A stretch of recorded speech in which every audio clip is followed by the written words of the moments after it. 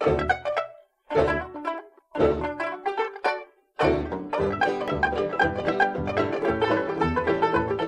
everyone and welcome back to Scandinavian Design 101. I'm Sanna. I'm Andreas and we're two Swedes and we love design. And in this video we're going to talk about the Danish architect Poul Kjærholm. Is it architect? Yeah, he's an architect. Okay. Yeah. And more specifically, where he got his inspiration from. And Kjaerholm is indeed one of Denmark's best-known furniture designers, but he has nevertheless sometimes been accused of stealing ideas from predecessors. But people who say so understand very little about design and the design process. The whole Danish design boom during the last century was based on the study of historical furniture types, later refined and adapted for modern use and production methods. And Poul Kjærholm was no exception from this, even though he often chose to use steel instead of wood, creating his furniture icons. Yeah. Poul Kjærholm was born in Danish Östervrå in 1929 and began his career as a cabinet maker's apprentice in 1949. Soon he came to study at the School of Arts and Crafts in Copenhagen, where he fell under the supervision of Hans J. Wegener. Yeah. Wegener was impressed by the young student, so impressed that he hired him part-time in his studio. That's cool. Yeah. Studying antique furniture models was central at the school, and Kjærholm learned a lot, not least from Ole Wanscher and his book Möbeltyper, Furniture Types, published in 1932.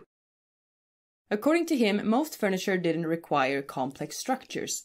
Simple geometric shapes were instead used to create functional yet beautiful objects. But he nevertheless got inspiration from historical predecessors when he created his modern archetypes.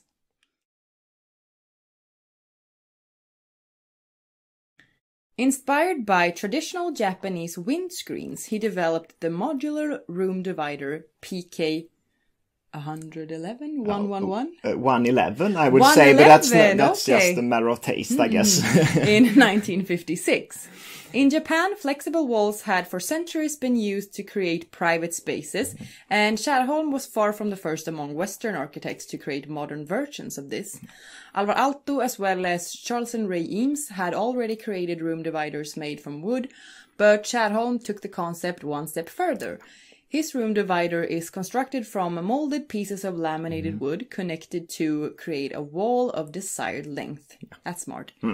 The wall is only 140 centimeters high, making it a perfect room divider when sitting. Yeah.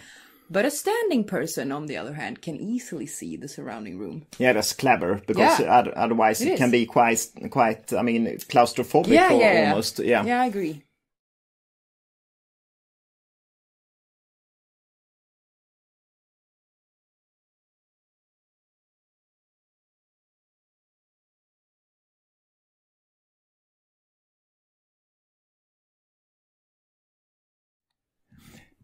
Another piece of furniture highly inspired by ancient predecessors is the folding stool PK91, designed by Kjærholm in 1961.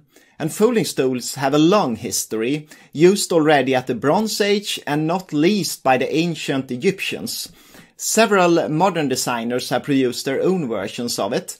In 1957, Ole Wanscher designed a stool highly inspired by an ancient stool found at the Egyptian Museum in Berlin. Also the father of Danish modern design, Kåre Klint, designed a folding stool in 1930 for the cabinet maker Rud Rasmussen. And it was at the time considered to be way too complicated to produce, but it was featured in several magazines and books. A prototype was exhibited at the 1956 Klint Memorial Exhibition, and serial production was later started. The PK91 by Kjærholm is indeed inspired by Klint.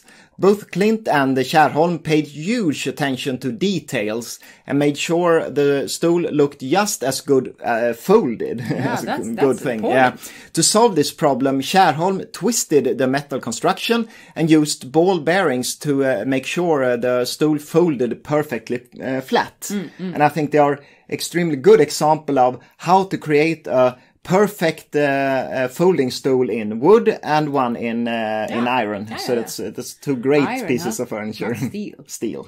I don't know. Yeah.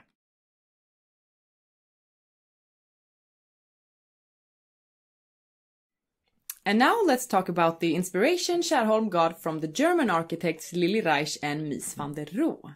In the 1920s and 30s, the two designed a range of highly modern furniture made from steel, among them the Barcelona chair and the MR10 cantilever chair. Nowadays, Mies is often getting credit for these furniture, but they were indeed made in collaboration with Reich. Yeah. She was the experienced furniture designer who taught Mies about furniture design, not the other way around that is so often claimed. Yeah. We have a video about this if you want to know more and are interested. Yeah, check that out. Their best known chair is probably the Barcelona chair, designed to be exhibited in the German pavilion at the 1929 Barcelona World's Fair. When Kjaerholm designed the wall-mounted modular sofa PK26 in 1956, it was a development of the Barcelona chair. But instead of the crossed legs of the Barcelona, the PK26 had no legs at all. That's innovative. Yeah. It's interesting to note that the diagonally placed buttons of the sofa, they resemble the cushions used for the original pair of Barcelona chairs used at the 1929 exhibition. When serial production started, it was redesigned in a, far from successful way, but Kjaerholm chose to use the diagonally placed buttons for his sofa. Mm-hmm.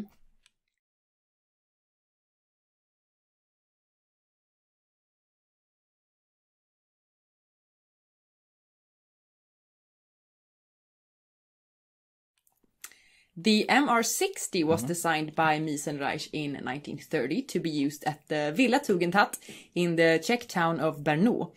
A version with armrest was also developed named MR70. In a way, it's a combination between the Barcelona chair and the cantilever chair MR10. Kjaerholm was fascinated by this chair and refined it when designing the PK20 in 1968. Unlike its predecessors, the PK20 had no loose cushions. Instead, it was upholstered using wicker or leather mounted directly over the metal framework. Yeah.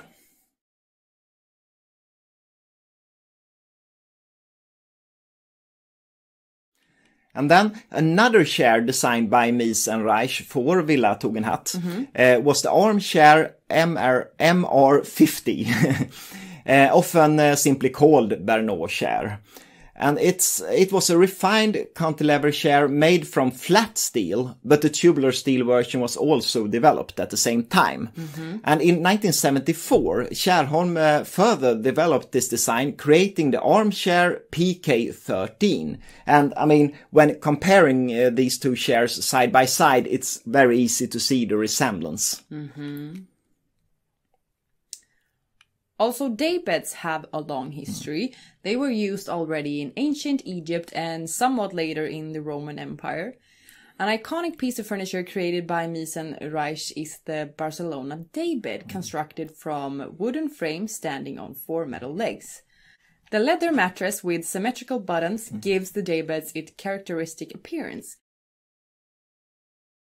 When Kjaerholm developed a daybed of his own in 1957, he was for sure highly inspired by the Barcelona daybed. But he took the design one step further, removing the cylindrical cushion and simplified the construction of the frame even more. Yeah. And then, finally, we must also mention the coffee table MR150, designed by Mies and Reich to be used with these Tugendhat chairs. It's a simple construction with a welded metal base and a square glass top. In 1956, Kjaerholm developed this table into the PK61. Instead of a welded frame, it's held together using industrial screws. and the legs continues upwards, holding the tabletop in place. Yeah. And it makes this table a functionalist table in another way than the original one from the 30s. But is what we're saying that Kjaerholm was inspired by Mies and Reich very much? Indeed he was, but he did something new and something own of their designs. Yeah. So I would say it's definitely not copies in any way. It's a development and inspiration, but he did something of his own. Yeah. And that's why he was such a great designer. And he also adapted these furniture for modern production methods. And I think that's also important. Yeah. So. And this was some examples of Poul Kjærholm creating archetypes from historical furniture models. Yeah. And hope you found it interesting. Yes, and if you did, please click thumbs up. And subscribe and follow us on Instagram. We are called Scandinavian Design 101. Yeah, thank you for watching. Thanks.